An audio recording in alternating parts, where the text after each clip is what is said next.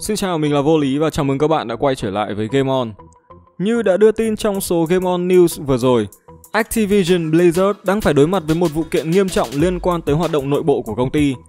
Vậy chuyện này như thế nào và tầm ảnh hưởng của nó ra sao? Hãy cùng chúng mình tìm hiểu nhanh trong video ngày hôm nay. Ok, Game On!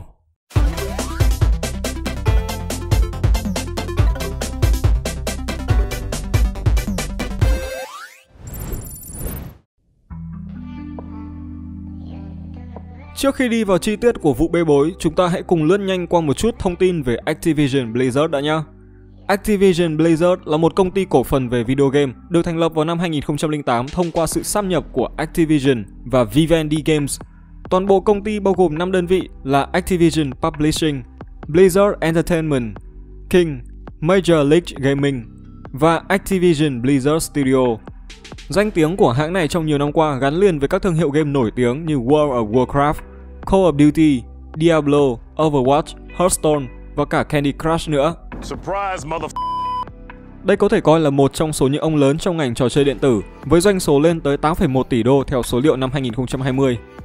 Trong số các bạn khán giả đang ngồi đây hóng hớt về Activision Blizzard, nếu các bạn chưa bao giờ chơi game nào của hãng này mà vẫn thỉnh thoảng nghe thấy người ta réo tên, thì khá chắc là bởi hãng video game này hay bị nói xấu đấy.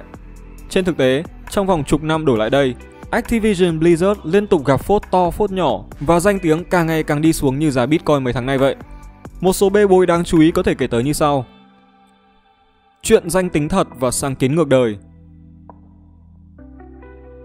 Cụ thể là vào tháng 7 năm 2010, Blizzard Entertainment thông báo rằng forum của họ sẽ yêu cầu người sử dụng phải sử dụng tên thật của mình để hoạt động, với lý lẽ rằng khi ai cũng dùng danh tính thật thì sự toxic sẽ bị giảm xuống, đồng thời mọi người còn có thể dễ dàng tìm thấy nhau ngoài đời thật nữa. Nhưng rõ ràng không gian mạng chẳng phải là một nơi an toàn để bất cứ ai có thể sẵn sàng công khai danh tính và tự biến mình thành miếng mồi ngon cho đủ loại tội phạm nguy hiểm.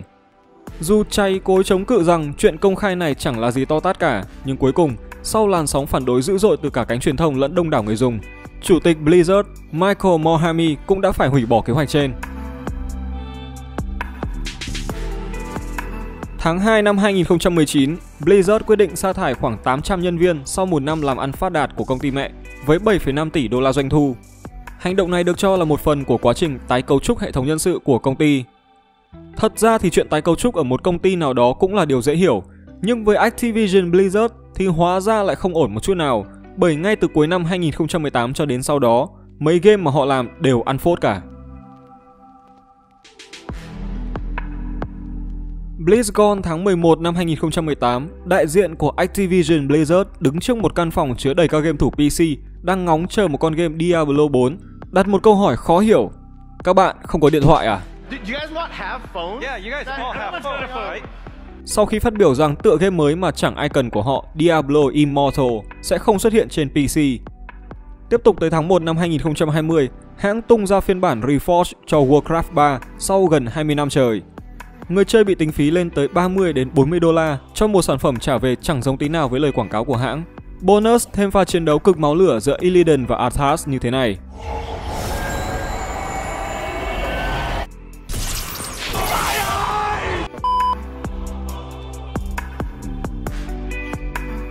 Trong ngành giải trí, chuyện chính trị là chuyện tối kỵ và không cái dại nào bằng cái dại của Activision Blizzard khi có hành động can thiệp đối với phát ngôn của game thủ Chung trong cuộc phỏng vấn vào ngày 6 tháng 10 năm 2019. Cụ thể, game thủ Hearthstone này đã lên tiếng ủng hộ cuộc biểu tình ở Hồng Kông trên sóng livestream. Ngay ngày hôm sau, Chung bị cấm khỏi giải, bị án treo 1 năm đối với các giải khác, trong khi Activision Blizzard không quên sa thải luôn hai ông caster có liên quan trong buổi phỏng vấn đó. Lời ra tiếng vào, hãng lại bị cộng đồng chỉ trích vì xử lý thiếu tinh tế. Chưa kể còn lộ rõ động cơ phía sau là muốn nịnh bợ thị trường Trung Quốc đại lục màu mỡ để kiếm trác làm ăn nữa. Giám cá là khi xem đến đây, có nhiều ông bảo là sao cái video này nó giống nội dung video bóc phốt của game cực hay thế? Thì xin thưa với các bạn là không phải như thế, vì video của bọn mình sẽ nói chi tiết hơn thế nhiều. Và cụ thể, trọng tâm của ngày hôm nay chính là vụ kiện bê bối quấy rối tình dục đang khiến hoạt động của toàn công ty phải điêu đứng suốt một tuần qua.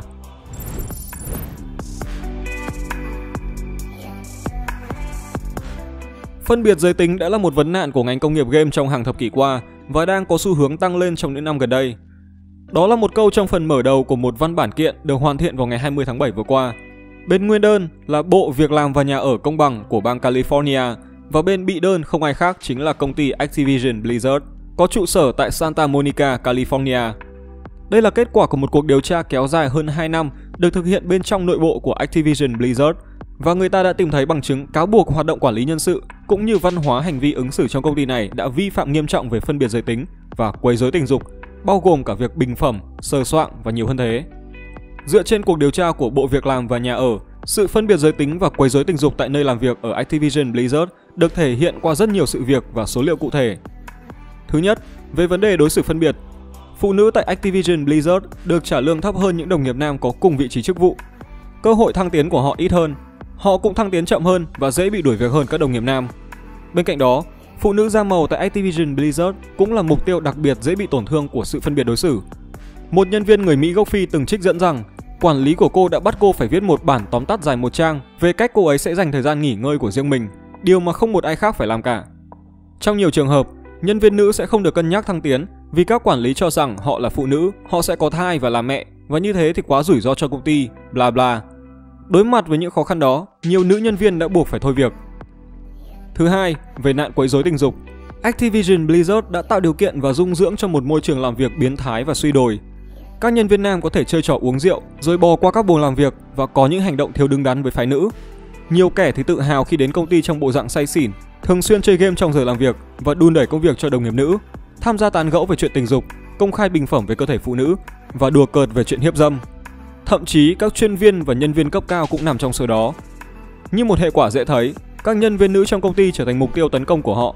Ví dụ điển hình là trường hợp một nữ nhân viên đã tự sát trong chuyến đi công tác của cô cùng một tên cấp trên biến thái, kẻ đã mang đồ chơi tình dục theo mình.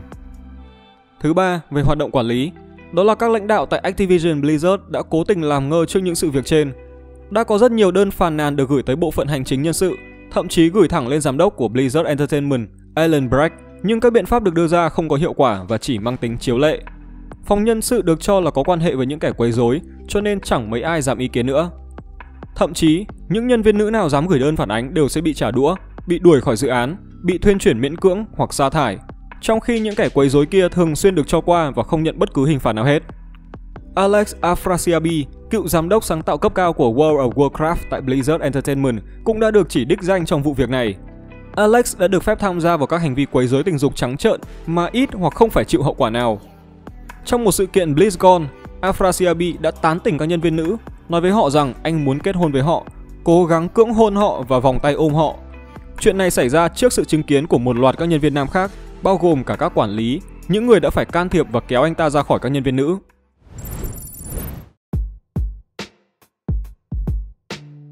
Đương nhiên, trước những cáo buộc mang tính chất nghiêm trọng như vậy, Activision đã ngay lập tức có phản ứng. Trong một thông báo gửi tới trang The Verge và nhiều bên truyền thông khác, Activision đã gọi vụ kiện này là một hành vi vô trách nhiệm của các quan chức không có quyền hạn của bang, rằng những quan chức này đang cố đẩy những doanh nghiệp tốt nhất của bang ra khỏi California. Chúng mình sẽ trích lại lời công ty này biện hộ như sau. Chúng tôi coi trọng sự đa dạng và cố gắng thúc đẩy một nơi làm việc mang lại sự hòa nhập cho tất cả mọi người. Không có nơi nào trong công ty hoặc ngành của chúng tôi hoặc bất kỳ ngành nào chứa chấp hành vi sai trái hoặc quấy rối tình dục dưới bất kỳ hình thức nào. Chúng tôi xem xét mọi cáo buộc một cách nghiêm túc và điều tra tất cả các khiếu nại. Trong các trường hợp liên quan đến hành vi sai trái, vấn đề đã được giải quyết bằng hành động. Bức tranh mà DFEH vẽ ra không phải là nơi làm việc của Blizzard ngày nay. Trong những năm vừa qua, kể từ khi cuộc điều tra bắt đầu, chúng tôi đã thực hiện những thay đổi đáng kể để giải quyết văn hóa công ty và phản ánh nhiều hơn về sự đa dạng trong đội ngũ lãnh đạo của chúng tôi. Các nhân viên cũng phải trải qua khóa đào tạo chống quấy rối thường xuyên và đã làm như vậy trong nhiều năm. Chúng tôi đã nỗ lực rất nhiều trong việc tạo ra các gói và chính sách đãi ngộ công bằng và xứng đáng phản ánh văn hóa doanh nghiệp của chúng tôi. Đồng thời chúng tôi cố gắng trả công bằng cho tất cả nhân viên cho vị trí và công việc của họ. Chúng tôi thực hiện nhiều bước chủ động khác nhau để đảm bảo rằng việc trả lương được thúc đẩy bởi các yếu tố không phân biệt đối xử. Ví dụ, chúng tôi khen thưởng và bồi thường cho nhân viên dựa trên hiệu suất của họ, và chúng tôi còn tiến hành các khóa đào tạo chống phân biệt đối xử sâu rộng nữa.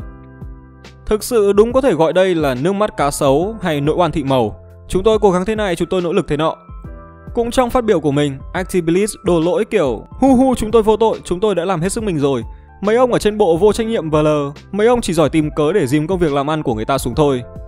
Họ thẳng thừng bác bỏ những cáo buộc từ phía Bộ Việc làm và Nhà ở, đồng thời không quên chỉ trích cơ quan này làm việc thiếu chuyên nghiệp, vô trách nhiệm và không chịu hợp tác với Activision trong quá trình 2 năm điều tra kể trên. Dẫu có kêu oan là thế, nhưng ở trong chăn mới biết chăn có giận. Xem ra chính những nhân viên của công ty này mới là những người có thể giúp cho công chúng có được cái nhìn chi tiết nhất về nội bộ của Activision. Kể từ khi vụ việc nổ ra, đã có ít nhất 5 cựu nhân viên của hãng đứng lên tố cáo và kể lại trải nghiệm của mình.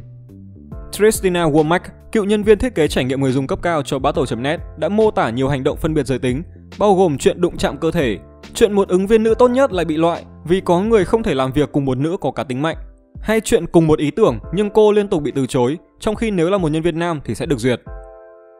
Scarlett, cựu kỹ sư phần mềm của Blizzard.net, tố cáo chuyện các nạn nhân không cảm thấy thoải mái thế nào khi lên tiếng. Thay vào đó, họ thường bị công ty sa thải, trừng phạt và gắn mác là kẻ gây rối. Và như để đáp trả cho cáo buộc của bộ, giám đốc Blizzard Alan Breck đã gửi một email nội bộ tới toàn công ty để nói về sự kiện vừa xảy ra. Nói rằng vụ việc này là cực kỳ phiền toái và ban lãnh đạo sẽ phải gặp mặt rất nhiều nhân viên để trả lời câu hỏi cũng như bàn luận xem các bước tiếp theo phải làm gì. Mà theo như kinh nghiệm cá nhân của mình thì cụm từ này có thể hiểu là gọi một đám nhân viên vào tra khảo và dọa đuổi việc chúng. Theo sau đó, nữ phó chủ tịch điều hành của Blizzard, Fran cũng đã viết một email gửi tới các nhân viên, trong đó nói về những cam kết, những tự hào của bà với công ty. Fran cũng hết mình thanh minh và bác bỏ các cáo buộc từ vụ kiện. Và để đáp lại sự nồng ấm đầy đe dọa của hai chiếc email đó, hơn 3.200 nhân viên và cựu nhân viên của Activision đã ký tên vào bức thư gửi lên ban lãnh đạo của công ty, chỉ trích phát ngôn của công ty này trước những lời cáo buộc và kiện tụng. Họ gọi phát ngôn của Activision là ghê tởm và xúc phạm, và yêu cầu một tuyên bố thỏa đáng với mức độ nghiêm trọng của các cáo buộc. Xin được trích dẫn một số đoạn trong thư như sau.